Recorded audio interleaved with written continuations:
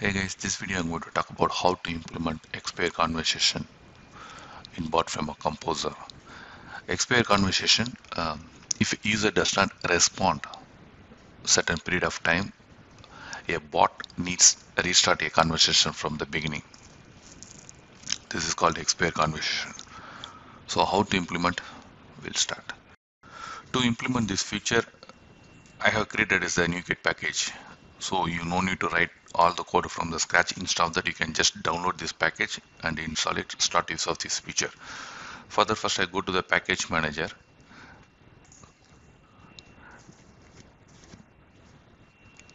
But at the moment, the package is not available in the package manager. It will take little bit time to publish. But I provide the link to download this package manager. You can download it. And once you download it, go to the download folder or move to your convenient folder and run this command to install the package. So I have downloaded here, see my feed folder. So I use the command NuGet add, and this is a package bot builder community components trigger expire conversation NuGet package and source.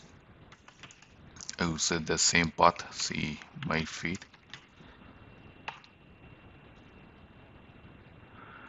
So the package get installed in this path. Okay, once the installation is done, go to the composer, use this option edit feed, and here you can configure your path using this add a new feed button. So if you click this button here, you have to enter the name.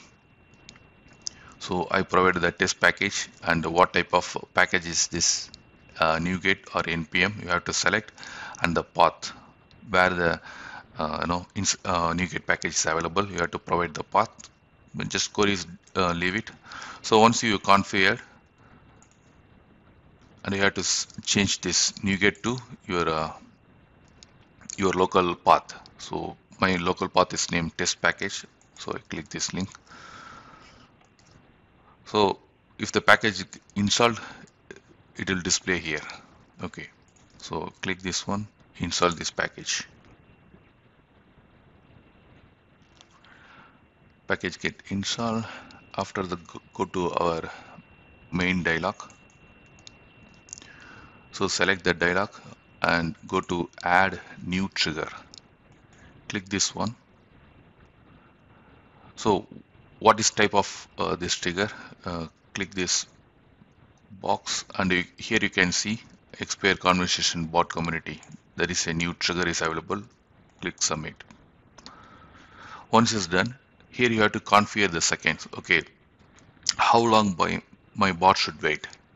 So for example, I provide 10 seconds and I add the result also. Let's say turn dot expire. Once it's done, you can start the conversation. Sorry, start the bot. Open web chat. Welcome to your bot. Hi. Actually, this hi trigger I did not handle it here. So it's default go to the unknown intent. Unknown intent. We just send the default message. Sorry, I did not get that. That's the reason I send hi. I get this replay. Okay. Now we'll send next message. Hello. So here you noticed the next message, the second message I sent to bot, some 24-second delay.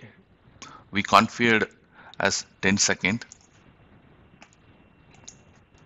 We configured expire in 10 seconds. So within 10 seconds, bot not received the value from the user. So it's calculated. So it's timeout. Here you can see the time delay. So expected waiting time 10, but time delay is 24 seconds. So the conversation has expired. And there is one more message, received type message also. I will show what is this. So I'll print one more information.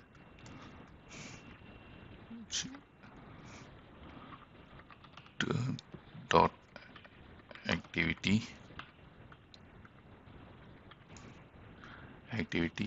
restart bot, open web chat, restart conversation, send message, hi.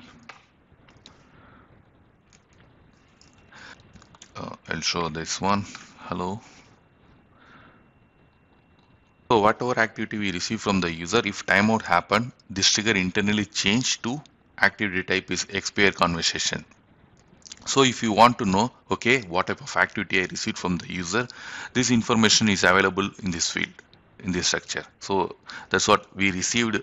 Bot received activity type is a message. So received type we put it here, and same time this trigger changed to activity type is expire conversation.